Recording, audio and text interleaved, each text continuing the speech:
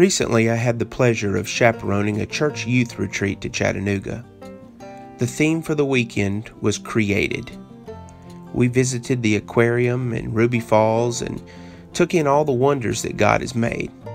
I wanted the youth to have a memento as a reminder of this awesome time together, so beforehand, I created cedar crosses in the shape of our Cumberland Presbyterian denomination's cross to give out to each person who attended. Let me show you how I made them.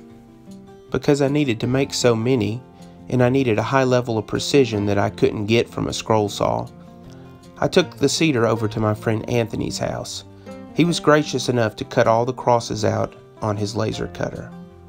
What you're seeing here is in real time. And this is sped up with time lapse. You can see it does a great job of cutting these out. They're exactly the same every time, and it didn't take very long at all. Because the cutting process generates a lot of smoke, you have to mask off the wood with a masking material. It's kind of like a big piece of masking tape. If you don't mask it off before you cut it, the smoke will leave ghosting on the surface of the wood. If you plan on sanding everything, then that's okay, but it's a whole lot easier to go ahead and mask it off ahead of time. This is also the time I have to poke out all the little scrap pieces of wood that were left in the center.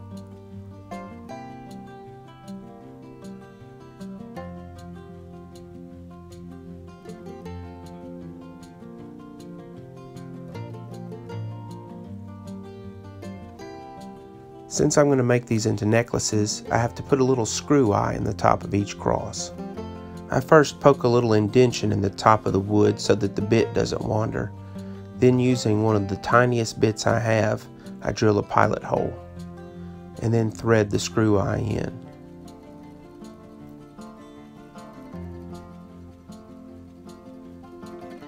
There we have it.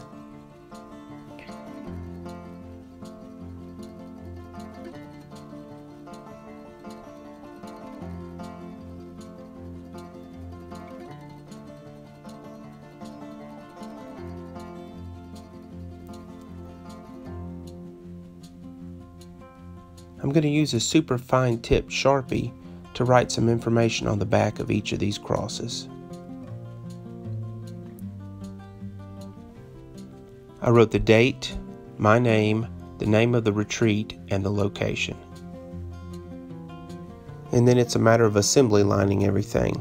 I found it easiest to write one thing at a time, the date first on all of them, then my name, so on and so forth.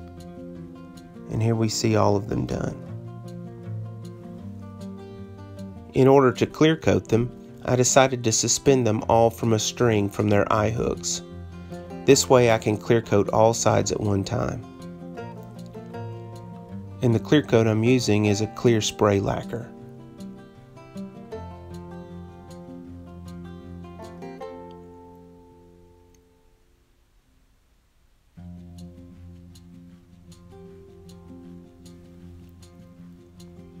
And to finish them off, each cross gets a length of suede cord that I picked up at the craft store. Well, I think these turned out pretty good. It's going to be a constant reminder to all who went of the incredible weekend we had together in Chattanooga. I hope you enjoyed this video, and as always, thanks for watching.